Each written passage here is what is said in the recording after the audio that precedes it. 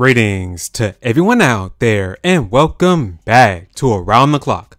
Alright everybody, Nintendo has revealed some exclusive save data bonuses for Splatoon 3 and none of this info was revealed during today's Direct. According to the official Splatoon 3 website, if you have any save data for Splatoon 2, you'll receive some really cool in-game bonuses for Splatoon 3. Now, here's a look at the full details. If there's save data from Splatoon 2 on your system, part of it can be transferred to Splatoon 3. There are even some in-game rewards for doing so. You'll receive 3 gold shielding licenses that you can exchange for main weapons regardless of player level. You can also join Anarchy battles from the beginning of the game regardless of player level. You can start the game with a higher rank depending on your rank in Splatoon 2, and you can get matched against players with similar skill levels from Splatoon 2. So there you all have it. If you have any type of save data from Splatoon 2, make sure you don't delete it from your system because you can use these in-game rewards within Splatoon 3.